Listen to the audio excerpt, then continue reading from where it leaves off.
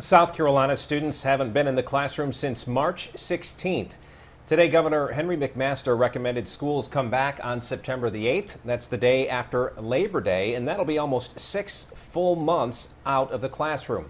Now, during that time, teachers and schools say they have not heard from more than 10,000 students statewide. That's a lot of kids.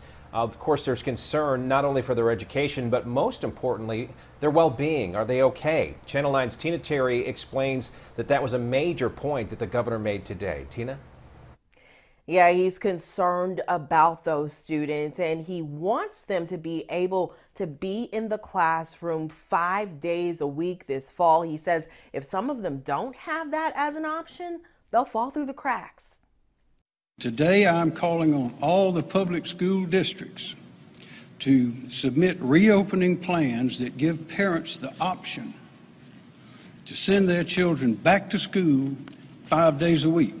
Today, Governor Henry McMaster made it clear he wants South Carolina schools to start in September, and he wants parents to be able to send their kids to school 5 days a week despite COVID-19. He pointed out the negative impact virtual learning has had on some students, with thousands of them dropping off the radar completely. Schools must have in-class, face-to-face teaching so these children do not fall behind. Ladies and gentlemen, if they fall behind just in this one period, they may never catch up. The announcement caught some districts off guard that had already made plans for the fall. Monday, Rock Hill School Board approved a plan that included in-class learning Tuesday through Friday and virtual options for parents. Today, I asked if they'll make revisions based on the governor's comments. And at this point, we don't know. We've had this information for a couple of hours at this point, so we're gathering, we're trying to figure out what it all means. But one Rock Hill teacher said she has concerns about the governor's push for 5 days of in-class instruction.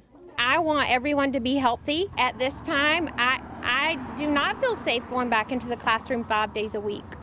Rock Hill school officials say they plan to meet with the state superintendent of schools tomorrow to talk about their options, and all districts are expected to submit their plans to the state by this Friday. Back to you.